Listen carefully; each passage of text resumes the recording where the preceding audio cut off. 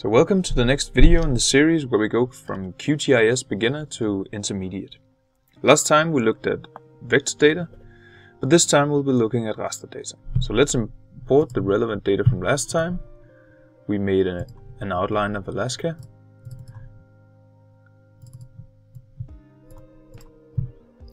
There we go.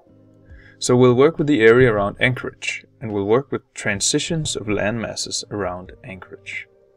So in this video we'll build a virtual raster, download some data, then we'll import some symbology, and we'll finish off with a nice map. But first, let's talk about what a raster is. So raster data is pixelated or gridded data where each pixel is associated with a specific geographic location.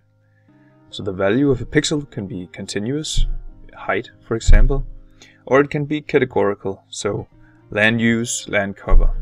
So if any of this sounds familiar, it's because the data structure is very common.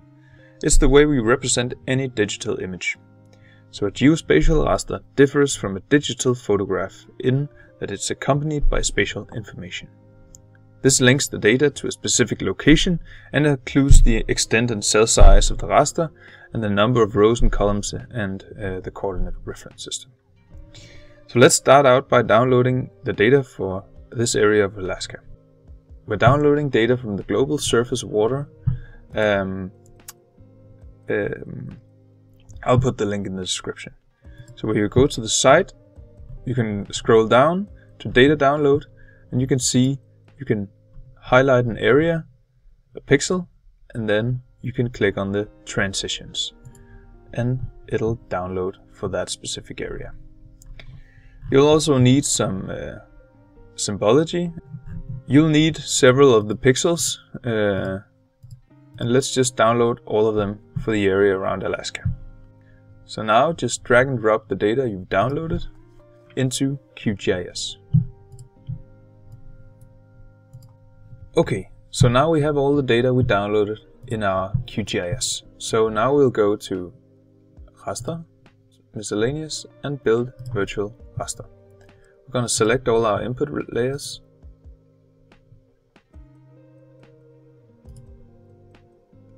And we're going to set the resolution to average. And we're going to just save to a temporary file. This just takes a second. And now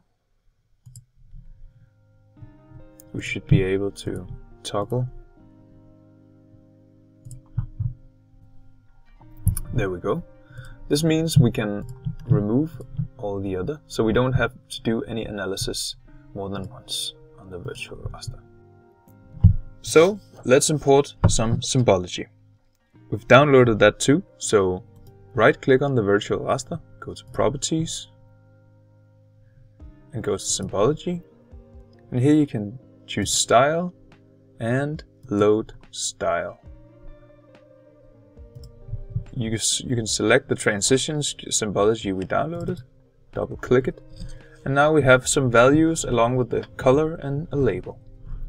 There's also a lot of null values, and we're gonna just remove them.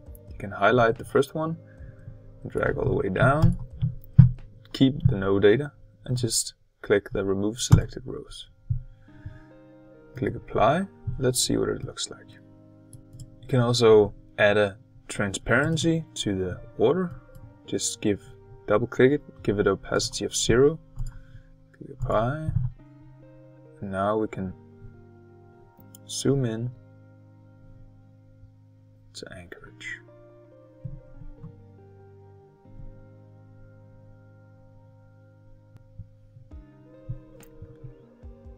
Let's grab a background image, XYZ tile.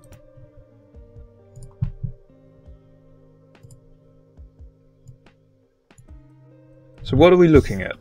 The transition data provides information on the change in seasonality between the first and the last year, and captures changes between the three classes of non-water, seasonal water, and permanent water. And we can see that there are many changes and shifts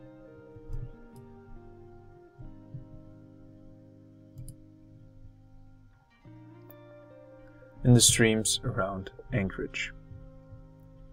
So let's finish off with a map. last time we downloaded the layout loader plugin. Let's remove this one, and create a simple A4 landscape. Let's add a legend, so add item, legend, up here. And here we can remove the Alaska outline, remove the, take it auto update, just click these two, remove, and let's give it a better name, transitions.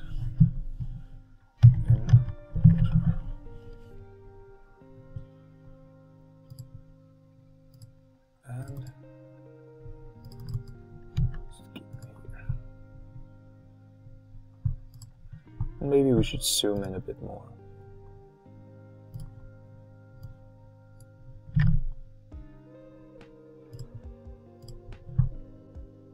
Click Layout, Export as Image.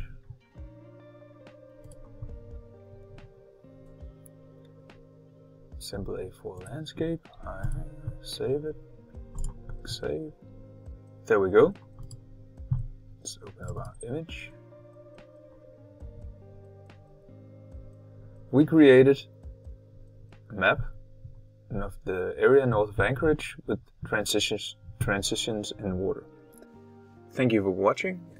Next time we'll finish our beginner series with a combination of the first 3 videos. See you next time.